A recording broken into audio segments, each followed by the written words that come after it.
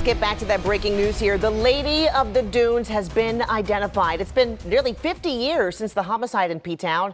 And today, the FBI, state police, and Cape and Islands DA identified her as Ruth Marie Terry of Tennessee. On July 26, 1974, the 37-year-old was found dead about a mile east of Race Point Ranger Station in Provincetown. Her cause of death, a blow to the head.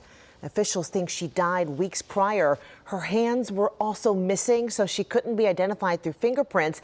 And after decades of neighborhood canvassing and age regression drawings, something called investigative genealogy cracked the case.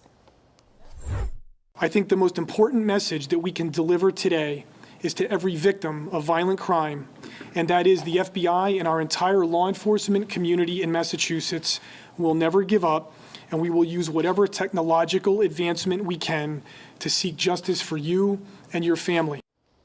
Well, officials think Terry has ties to California, Massachusetts, and Michigan. Anyone with information on this case is asked to come forward.